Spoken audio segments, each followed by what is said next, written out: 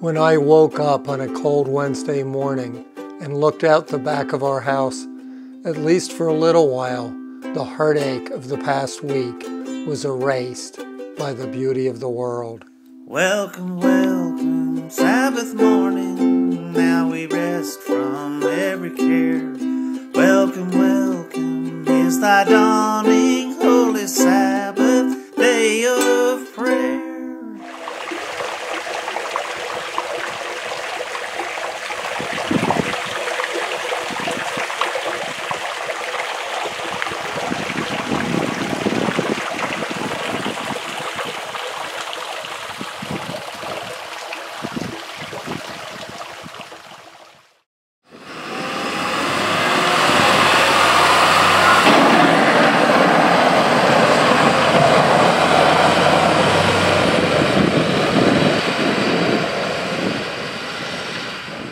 Some people, like me, were pretty lucky.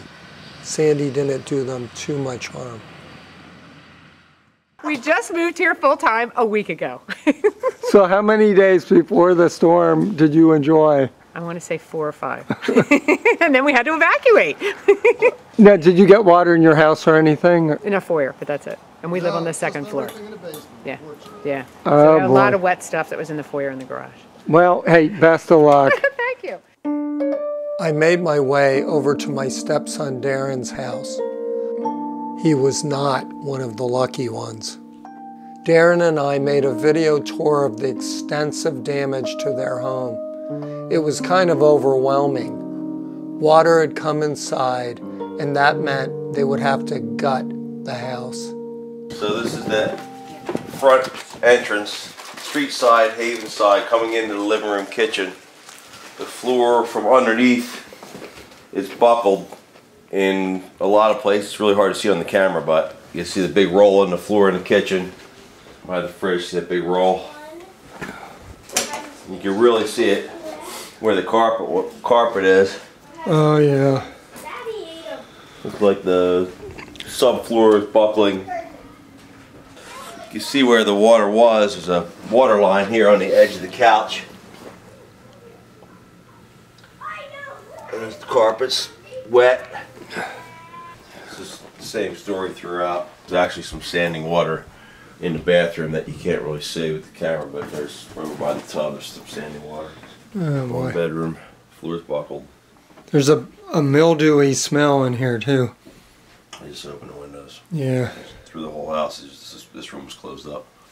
Oh, man, this is one lumpy floor. Yeah. Look at the angle of that.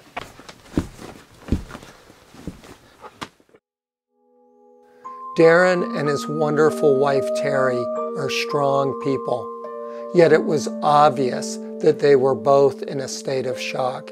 I was very happy to see my wonderful Nancy finally make it back home and embrace her son. But despite their pain, Darren and Terry went to work. All around their house was a thick layer of mud. Darren decided that the one thing he could do was to make a clean perimeter.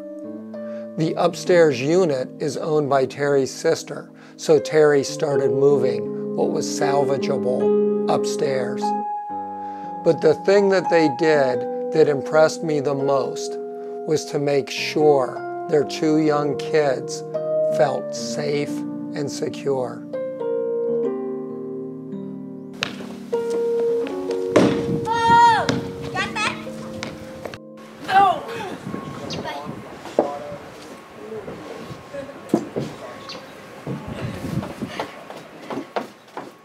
What happened to your house?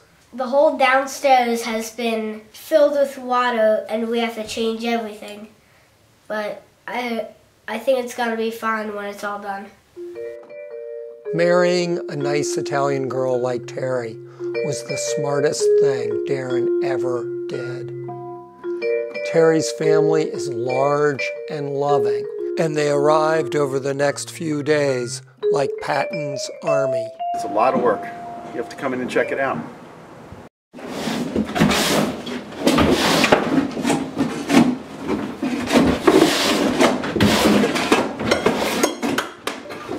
Mom the family has been taking out the rugs and getting all the furniture and stuff upstairs.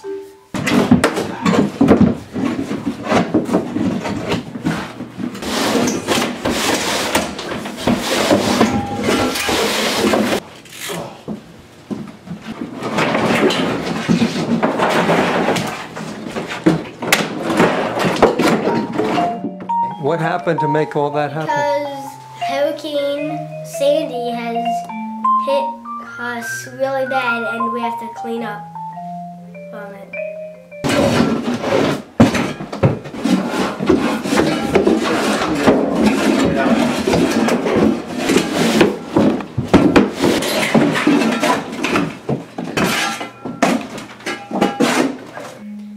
My room upstairs, Sophia and I is my room. So now my room started as plaid upstairs, and then I got all my things from downstairs and I made it my Sophia's room. Jim Sourbeer was like the general of this army. You are the future brother-in-law? 9 days. Okay, and so what did you guys do? We demolished the couch and a chair to get it outside. It was soaked, so that went out. Once that was out, this room was clear, so we started taking the carpet out. Once we got the carpet out and the sub padding underneath the carpet, there was a particle board kind of padding on top of the plywood. Started taking that out, it was all wet, so we got it out, put the fans on it, and we slowly started moving through the rooms, moving furniture to one side, ripping up the carpet, ripping up the padding, ripping up the particle board, moving the furniture to the other side, ripping all that stuff out. The idea is just try to get as much wet stuff out as possible. I don't know if it's the right thing, but that's what we did. Jim is now picking sweet potatoes from the garden. Slightly salty, but should be good. Jim, why are you being such a nice guy? How come you're helping out? That's what people do. That's what people do. That's a good one. Being more handy with a video camera than a pickaxe, I decided to leave these guys to their labors and head up to the north end of Ocean City.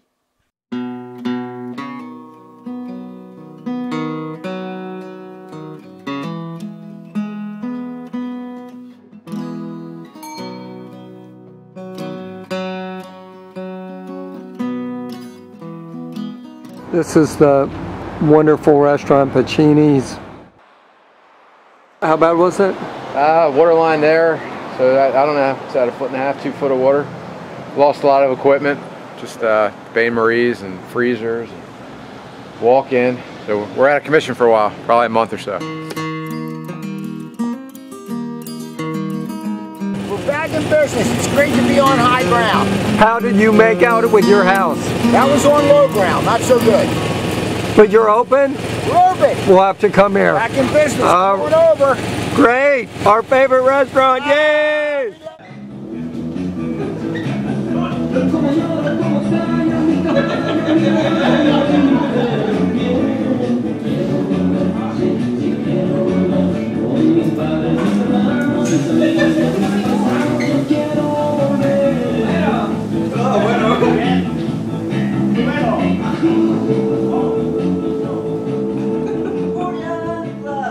Where should I go to get the worst devastation in the north end? Yeah, go up to North Street and just head up to the beach. Okay. You'll see it, and then head north. I'm on North Street near the beach. It's like a snowstorm, but instead of snow, it's sand.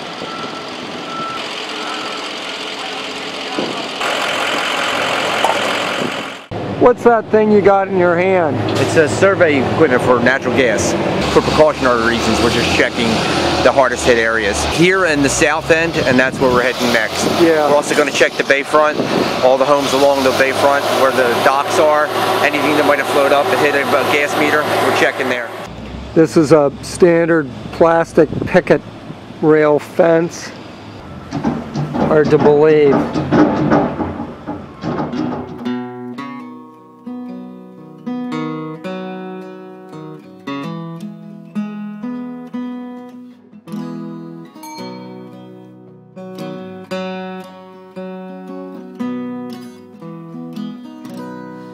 Let us pause in life's pleasure and count many a tears while we sob sorrow with the poor. There's a song that will linger forever in our ears.